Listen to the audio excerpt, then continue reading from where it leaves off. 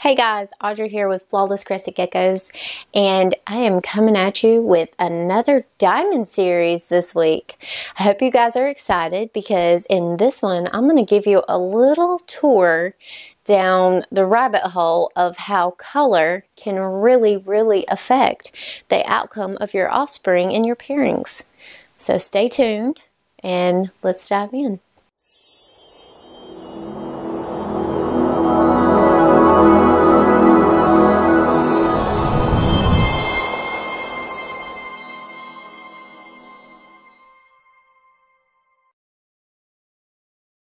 And in this particular one, we're going to discuss how the color wheel can really affect your offspring and why you would need to take into account color theory when you're pairing your geckos. We're very well known for our high whites, obviously our high coverage high whites and high creams.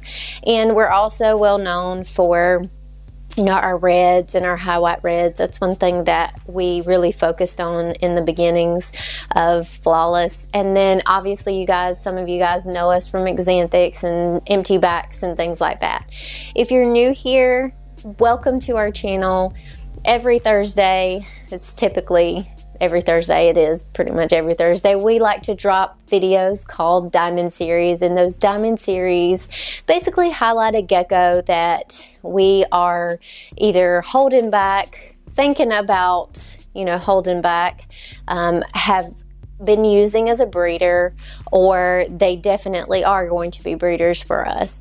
And we highlight those to kind of explain to you guys how we go about choosing them, how we go about seeing what's in them that we could add into our future projects, and why we would choose certain geckos over others. So this particular diamond series this week is actually going to be a tad bit different from the geckos that you usually see. Of course, we love high white, so there's definitely a component of high white in this female that we're going to highlight this particular week. She comes from our pairing of Truth and OMG. Truth we procured from Tara Lee's Crested several years back, and OMG is in in-house production. So that being said, without further ado, I'm going to show you this girl, and she has no name, so you'll have to help us come up with a name. So here she is. Hey guys, Flawless Crested Geckos here, Will, Audra, and we're here to tell you about our Patreon. Yes, going through tough times, you got to know that Flawless is always going to have your back. If you go over to patreon.com/flawlesscrestedgeckos, you'll see all the perks and benefits it is there for you to come and support us on our Patreon. $50 a month turns around and goes right back into your Flawless Crested Geckos savings account for you to use towards your next purchase. Any purchase. We also give awesome benefits such as 5% off the top of the price of the gecko. We give free merchandise, t-shirts, we have stainless steel tables, tools, yes. All kinds of goodies. We also give free shipping to our members all year round, no blackout dates. And we give awesome tips, or we think we do anyway. That's right. So go over to patreon.com/flawlesscrestedgeckos and join our family. Yes. And there she is. Okay. Immediately, you guys can see that she is absolutely a stunner. Obviously, she's got some gorgeous crests, but really and truthfully, the reason why we were keeping her is because you see how she is absolutely paper white. You can see in her little jawline there, and also on her side walls there, she is paper white, but you can see that is popping out from under this absolutely gorgeous yellow. Okay, and this is a bright and sunny yellow. It is not our typical creamy yellow that we do. But let me show you the other side wall, and you can just see how gorgeous that white is. It is paper white. All right. She is a beautiful, beautiful girl. You can see how her dorsal, she has lots of the yellow dotted in there, and then also this high white. as she comes down to her tail, which is absolutely a beautiful tail. It is paper white. There you go. And then of course she's got a lot of the paper white up in her little neck area. So as you can see, she's a mover and a groover. She's not trying to stay very still. But she is gorgeous. So now that you've seen her, let's go over why color theory and knowing your color will help, and why it has helped us decide to keep her as a holdback and put her into our future projects. I keep trying to say products and it's projects. Come on, get it together, woman. So anyway, color wheel is very important. You need to get yourself familiarized as a breeder. You are an artist too, so you need to get yourself familiarized with the color wheel. You need to understand what primary colors are, secondary colors are, and tertiary colors are, and how they work together and how they can contrast with each other. Now, a lot of you guys know that I was a police officer, but probably you don't know quite, or not as many of you know, that I have, you know, done hair for years and years and years as well. I have loved being a hairstylist. Now, it is not what makes me money anymore, but I still love being a hairstylist. So I don't ever see myself not wanting to be involved in the hair industry. But I tell you that to tell you that to explain to you how I know that color theory is extremely important anytime you're trying to get certain light reflex, you're trying to get certain colors to come out on different canvases, rather than using, you know, pen and paper or paint and paper. I used for years hair, people, and color, right? So the same thing goes for when you're dealing with geckos. I'm going to use an example from my hairstyling years. Whenever you're trying to show the intricacies of someone's hair, like a particular style, for instance, an updo for a wedding or whatever, a photo shoot, typically, if it's a very intricate, you know, updo, there's a lot of swirls, a lot of curls. What you want to do is use somebody with light hair. If it's more of a sleek, subtle, very, you know, calm looking hairstyle, one that's more, I guess you would call it like a chignon or a low bun, something that's very smooth. A lot of times we choose darker haired girls because, and the reason why we do that is because all about color. All right, the sun or the light in general, okay?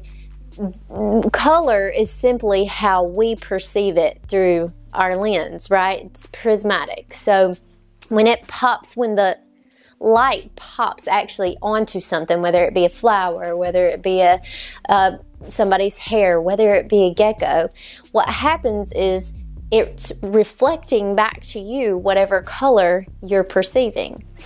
So with that, if I'm going to have an updo that's got a lot of intricate curls and rolls, I'm going to use that blonde-haired girl because what happens is it reflects the most light.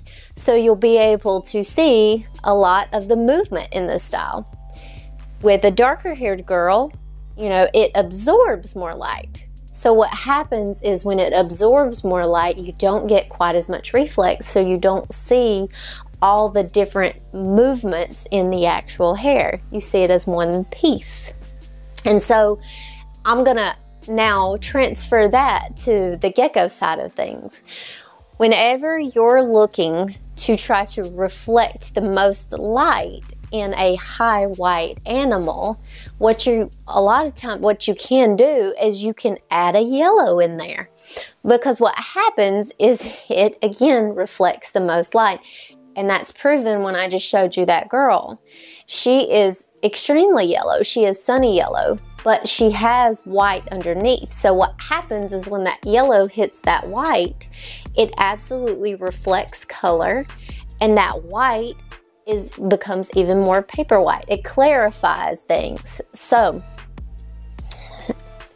that's why a lot of times you'll see that when you're trying to get a really, really bright red, you add some yellow to it rather than adding more red into it, because a lot of times when you add more red, what happens is you muddy the color and you brown it out. That's a term that we actually use in hairstyling. It's called browning out, when you add too much pigment to something. So you, on the flip side, if you put something lighter and brighter in there, like the yellow, it will give you this beautiful coppery bright red that you're looking for. Okay, so there are reasons to the madness. Sometimes it's kind of chaotic, and sometimes we're like, yeah, let's see how that goes. But the majority of the time, we do have a plan for exactly why we pair certain animals to certain things. And with this particular girl, we kept her back because of her white and because of the yellow in her, that we can plug her back into more high white and possibly get more paper white coming out of her. So we're excited to see the offspring. Now I will say that, you know, there's always outliers, and with animals you're always dealing with other genes at play, and especially with crested geckos, we're in such a glorious time in crested geckos because we're finding more and more genes that are being isolated and popping out for us and being able to use those things. But just at the elementary level of understanding how the colors of the geckos that you're pairing together actually work to produce whatever offspring you're looking for is absolutely paramount to your success going forward if you're really looking for something in particular. So I hope that helped you guys. You know, if you enjoy this type of content and look forward to more, comment down below, subscribe for us, hit those like buttons, you know, the notification bells, because a lot of times I'm getting that, you know, our followers don't actually see our videos come through the feed, so they'd have to go looking for them. And if you're like me, you're extremely busy, and if it doesn't roll through your feed, a lot of times you're not going to go looking for it just because, and they, you know, just because, not because you don't necessarily want to see that person or that particular YouTuber. It's just because you literally have only have time for certain things, and so anyway, just make sure you're hitting all the buttons and the bells and all the follows and stuff like that. We sure do appreciate the views, and we look forward to seeing you guys again soon. So this is Audra, Flawless Crested Geckos, and I'm out. Bye.